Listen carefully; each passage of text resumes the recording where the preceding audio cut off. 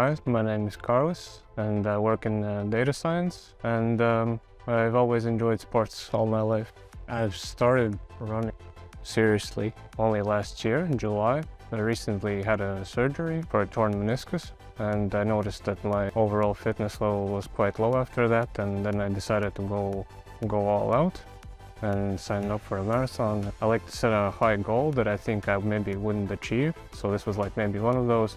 So my longest run has been 33 kilometers during training. It wasn't that difficult, but it just gets really uncomfortable at some point. And so it's like, it becomes like a mental battle after those few hours. Beforehand, I had a higher blood pressure as well, and I was feeling like out of shape.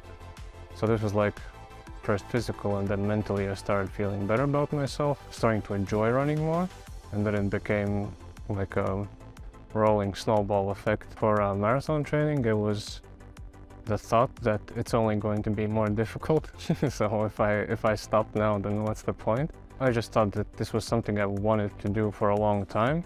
And since at the start it was easy, but in the middle part it was getting harder and harder, and I kept thinking like, I've gotten this far, so I don't want to be all for nothing. So I just kept pushing forward. Mostly it's about how I'm running. I did a lot of research on how to try to at least perfect your running form, how to do it correctly, because it's not something that you would think about once you do it, and just you think it's running and that's it, but there's a lot more to it, like breathing and like how your foot hits the ground or stuff like that.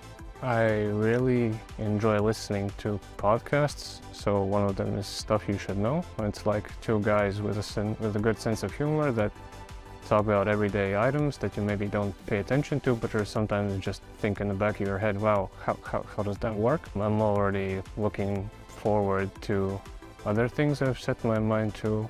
For example, I really want to learn swimming. So after the marathon, I'm just going to take a break and then focus on that.